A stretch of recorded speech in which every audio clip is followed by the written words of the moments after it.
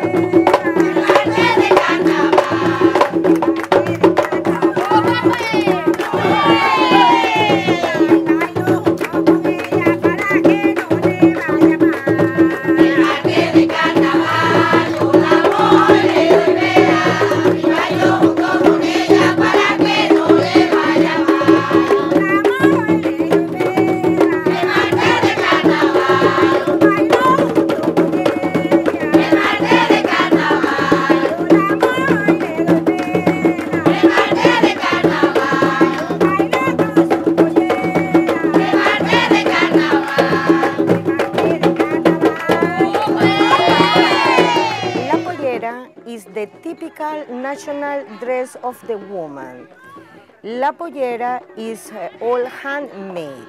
It's have too many class of pollera. One is called marcada, surcida, sombreada, and the other one, special for the work in the past, call it la montuna. In honor of Carnival, I had the wonderful opportunity to spend the afternoon with the Cárdenas family of Santo Domingo, Panama, who is without a doubt experts in the pollera tradition. For nearly an hour, the ladies dressed me in the beautiful pollera costume as they explained the meaning and origins of the pollera here in Panama. It's amazing to think of all the hours that goes into sewing the careful little stitches on these beautiful dresses. This is pollera marcada, one of the class of pollera. The labor of the pollera is flowers and some birds.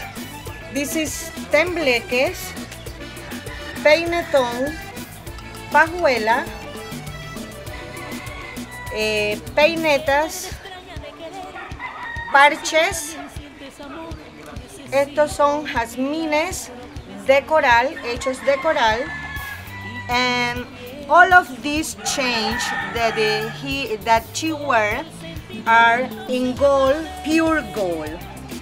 This one is called escapulario. This is the most expensive chain of the pollera. Could be more than $7,000, just this one. This one is one of the traditional ones called la chata. Esta casa está aquí al lado, fue construida en el año 1916. Es una casa de quincha. El piso abajo es de ladrillo de aquellos tiempos cuando empezaban a haber pisos de... No existía casi ni el cemento, sino ese es ladrillo rojo de los antiguos, los primeros que hubieron. Muy pocas casas ya existen con esa clase de piso.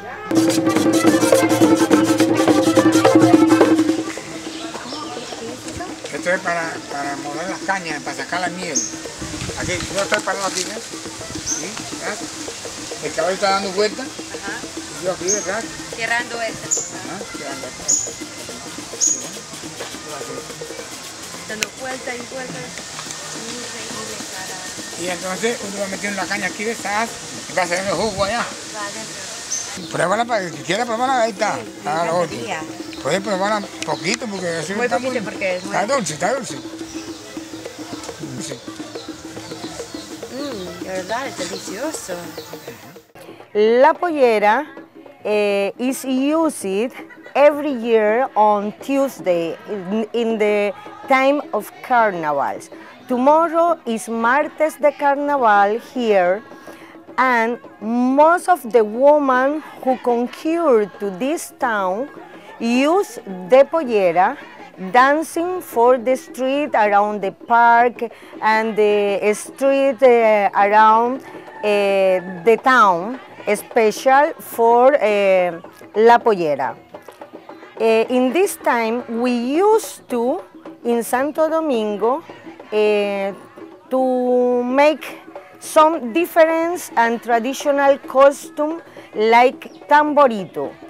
Tamborito is a special dancing of Santo Domingo and in the province of Los Santos. Tamborito consists in some typical instruments and some singers that they are used to sing something like a jokes, a special song for the tunas, calle abajo o calle arriba. I have to say that calle abajo and calle arriba are different groups that during the carnival used to confront because the carnival consists in that. Un saludo muy especial para el mundo entero de parte de Panamá hoy día de la pollera, traje típico de Panamá.